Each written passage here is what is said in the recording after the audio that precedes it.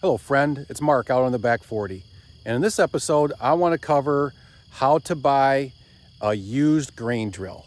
Now, I've already gone over in another video what the difference between a grain drill, a no-till drill, and a planter are.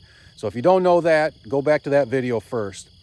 If you have decided that you think a grain drill is going to work for you on your soil and on your property and food plots, then this is a good video for you because I'm going to go over the things when you go out to buy these, the things you should look at. And I didn't learn this myself. I learned this from a farmer buddy of mine who was kind enough to go out with me on one of these.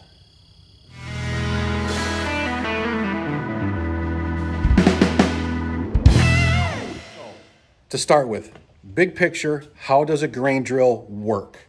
So what happens is this. You dump the seeds in this box. This box is full of seeds. From the inside of this box, you can see those little holes. There are little gears. There's little gears inside those holes. And as you drive, the wheel turns all kinds of mechanisms and gears all over in this goofy thing. And it magically drops seed into each of these little tubes. And this tube, you can see, runs down underneath. So the tube comes from up there. The seed box drops in that tube. The tube puts the seed down. And it drops out right underneath there. See that hole?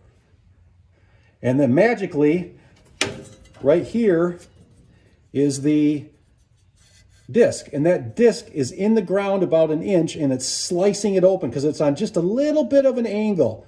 So it's slicing open the dirt, and then that seed drops out of that hole right there, right into the dirt. Now, with a grain drill like this, some do, but not many. They have what's called a press wheel. And behind this, after it opens that seed channel up, drops the seed in, this one has nothing else. And that's it. It just leaves it open.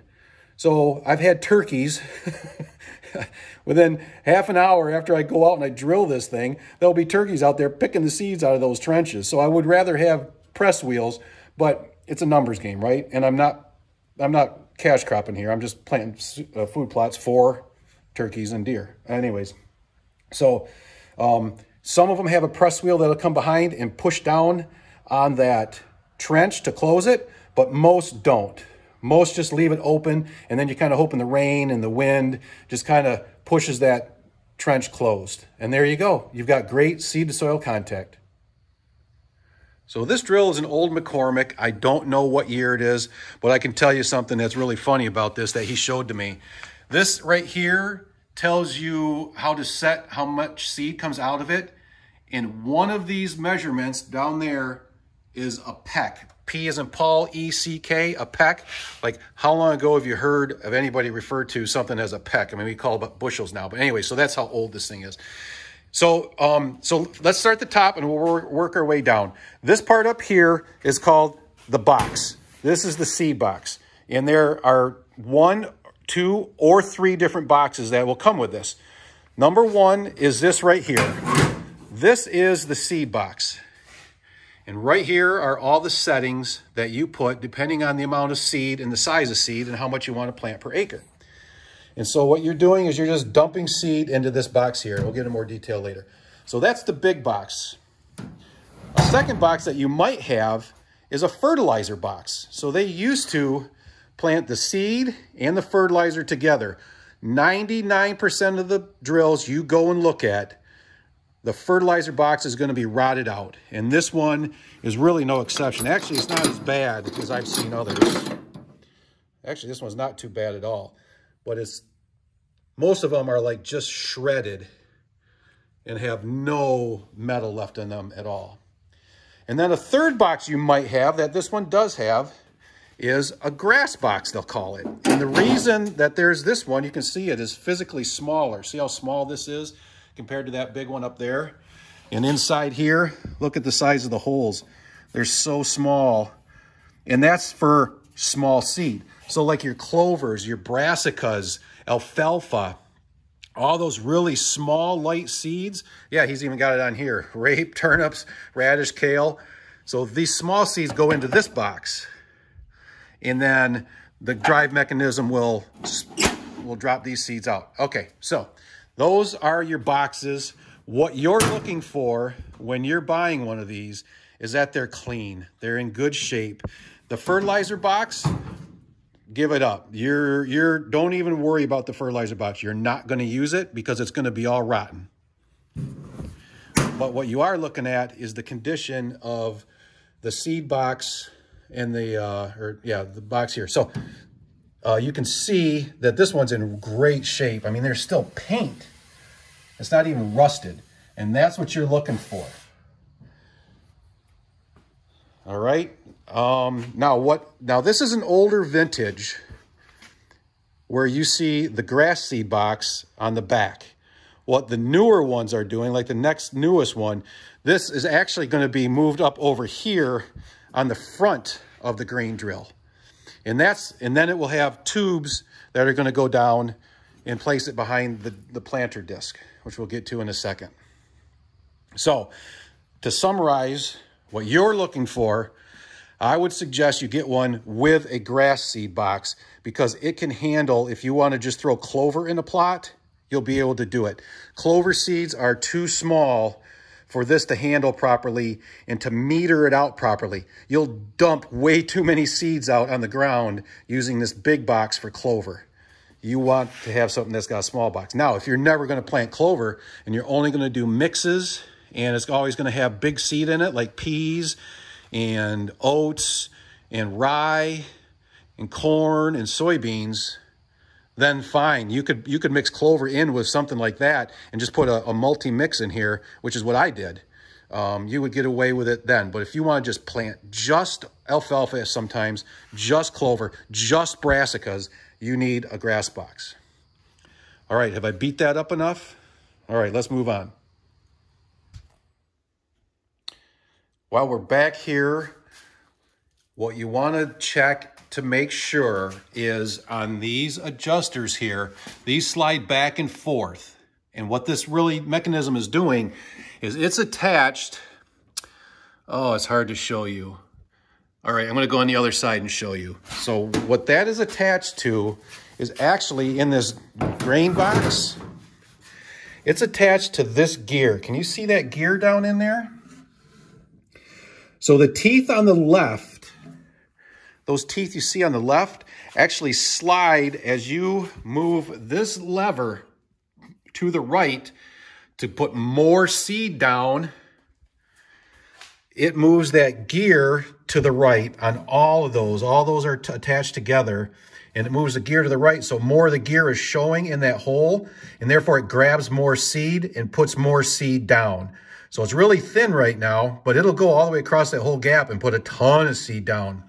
So what you want to make sure is that when you move the levers for adjusting how much seed is coming out, you know, there's one on the big box, there's also one on the small box, but when you move these back and forth, you want to make sure that those gears are moving freely back and forth. A lot of them will seize up. They'll get rusty and it'll be hard to move them in and out. Maybe you can break them loose and it won't be an issue. That's not a problem if that's true, but if they're frozen, they're really rusted and corroded and frozen. Again, it matters how much of a project you want. It might take you a long time to loosen that all up and work through that.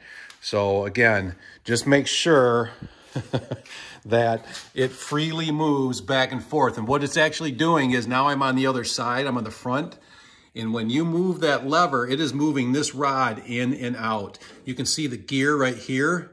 That was the gear we were looking at inside the box a second ago. And this gear will move right and left when you move that lever that we showed you back on the back side there. And so this whole mechanism all the way down, that's all attached, should move back and forth freely. Another thing that you're going to be needing to consider with your grain drill is how are you going to set the discs down and up? And there are two ways to do that.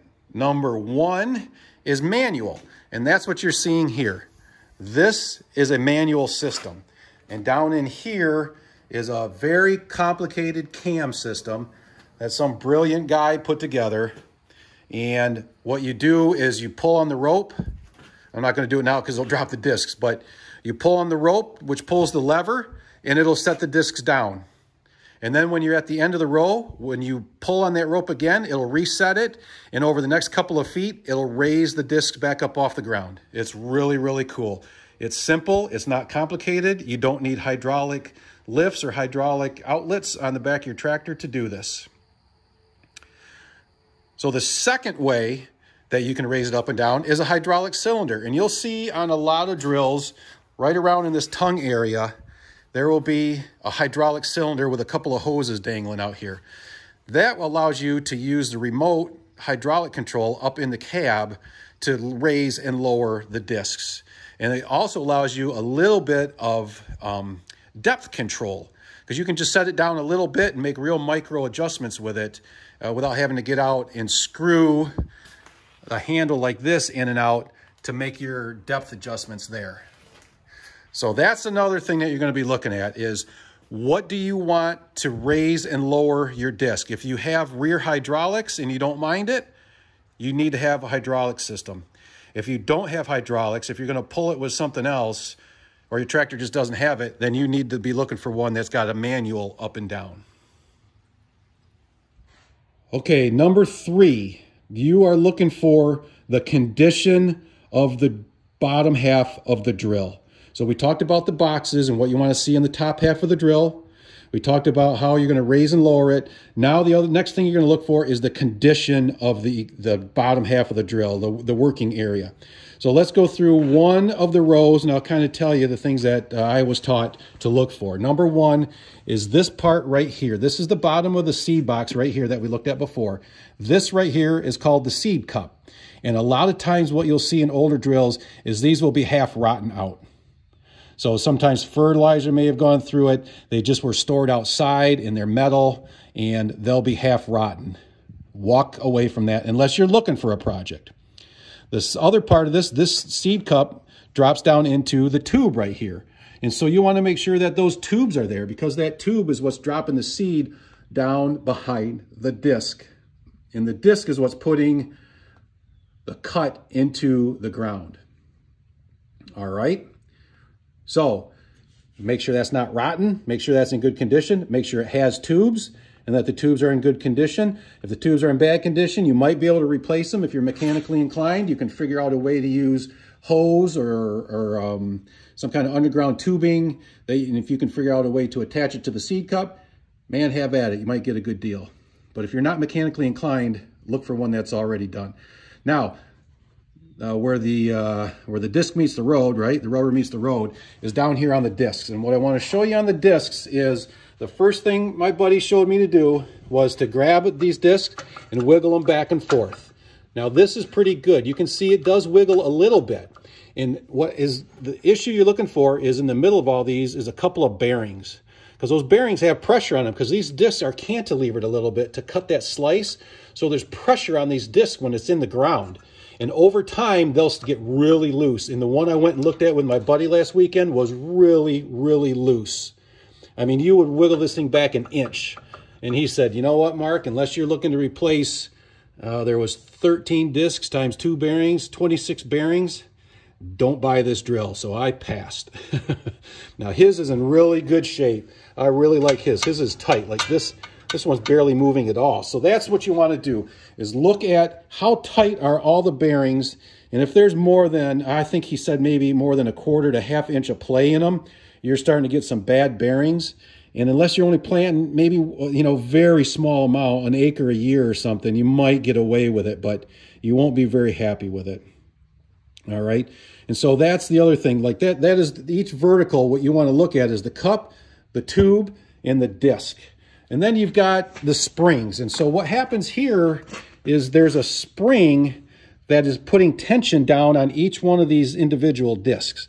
Make sure there is a spring there. Make sure it's not frozen. You want to be able to, because I can grab this and pull it up and push it down to put different amount of tension on there, to put different amount of pressure down into the dirt. Okay? So you want to make sure that the springs are in decent condition and that you can move them and adjust them. If they're frozen, again, it's up to you. At least you know they're frozen.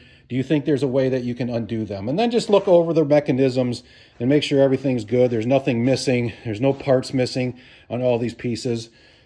Look for the chains. Now you look for lubrication, was one of the things he said. And you can see how this chain on this one is very lubricated. Compared to all the other parts, that kind of shows up how much that's been lubricated.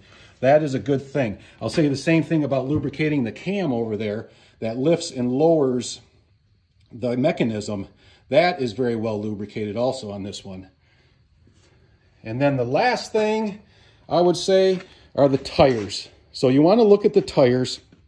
You're probably going to buy this thing somewhere away from your house and have to pull it home.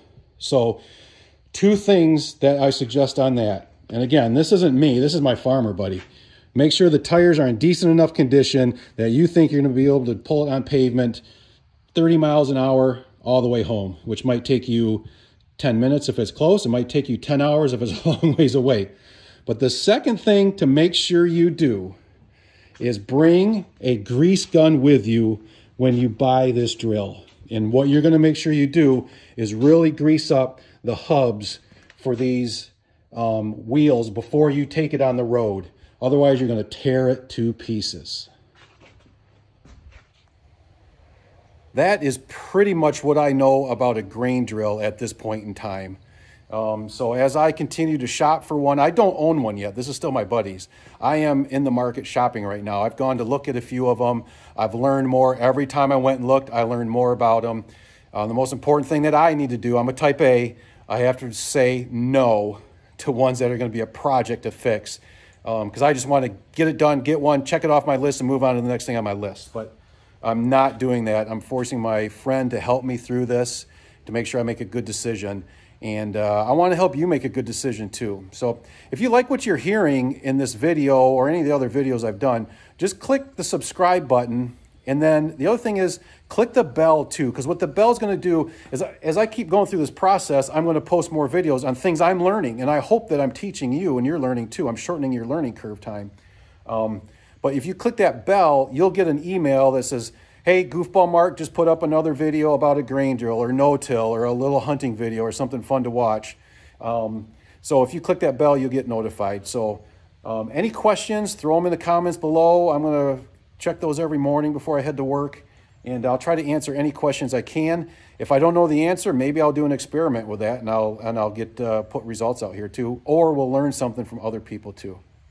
Thank you very much.